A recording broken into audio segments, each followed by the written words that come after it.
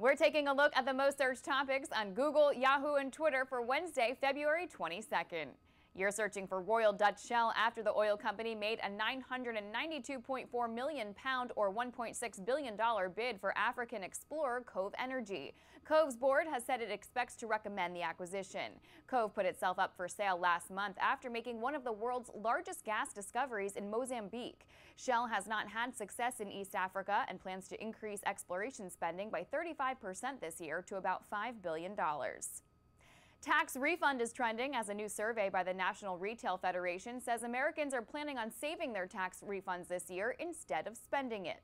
According to the survey, nearly 44% of those expecting refunds will allot some of it to savings, the most in the survey's 9-year history. Nearly 40% said they will use the money to pay off debt, while nearly 29% will spend it on everyday expenses. The NRF said about 2/3 of taxpayers are expecting a refund this year.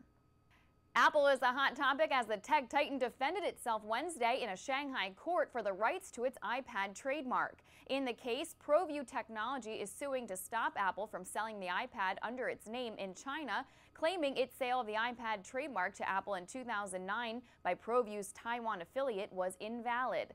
iPads have been removed from some retailers in some Chinese cities for the time being. The judge did not make a ruling after the court session, and no date has been announced yet for future hearings. These are the hottest trends for Wednesday, February 22nd. Happy searching.